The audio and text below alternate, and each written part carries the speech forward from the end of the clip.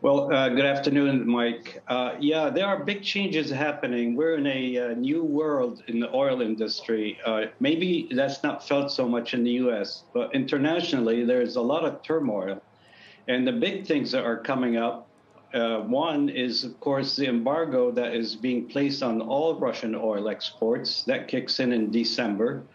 And then after that, in February, there's a embargo on all products as well.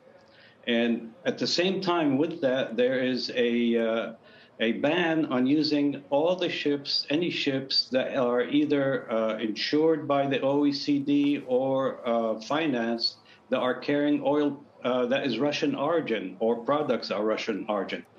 So what you're going to have is a loss of about 3 million barrels of oil and 2 million barrels of products coming up. And that's maybe around November it will start. However, before that happens, I'm sure many who are involved in the either physical or financial market will start thinking about taking a position. So if you're in the physical market, you'll be building inventory.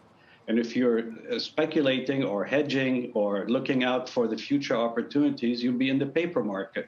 So those are realities. And that's a lot of oil that's going to come out for sure. The Europeans, of course, have a real issue in their economy, and there's no doubt there's a recession there.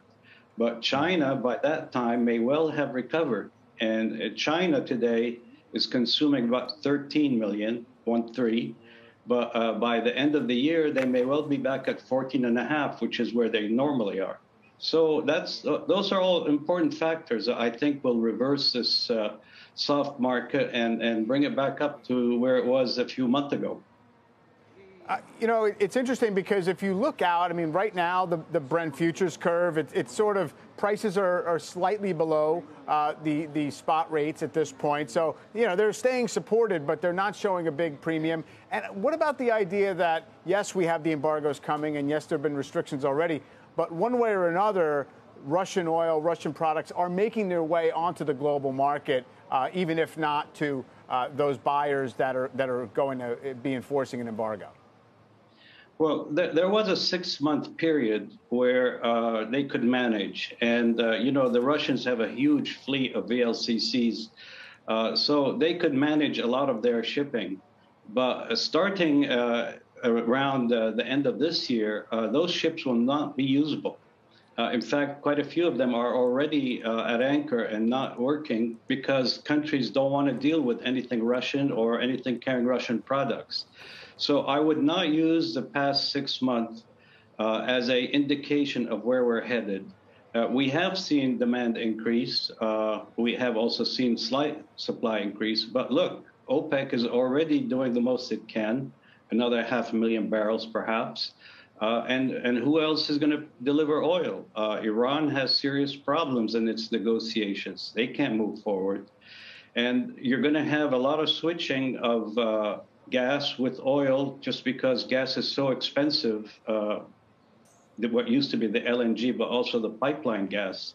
Mm-hmm. So there'll be demand for oil in that sense. People don't want to use coal if they can get away with the liquid that is less damaging. And incidentally, the Freeport fire in the U.S. took 2 billion cubic feet of gas out of the international markets. And to top it up, U.S. gas supplies have been flat for almost a year. So what's left? Oil and higher prices. Yeah, and that's in a year when there have been essentially zero hurricanes or disruptions of that sort, luckily. You say that you would expect all these factors to build back toward oil near the highs we saw a few months ago. At what level do you see there being serious demand destruction globally? Well, you have different markets and they have different tolerance. There's also different levels of subsidy. I would hope that we don't go much higher than 110 or 115 because it's not in the interest of the oil industry. It's certainly not in the interest of OPEC and others. It destroys demand, as you're saying. And at those levels, people will try to just save, economize, be more efficient with what they have, but at the same time use less energy. So cheaper energy is actually better for the industry. Of course, it has to be affordable and sustainable. But hopefully we won't see it as high as it was. But, there's so many unpredictable events happening. There are, and certainly much higher prices, not comfortable really for anybody, supplier demand side. Sadad, thank you very much.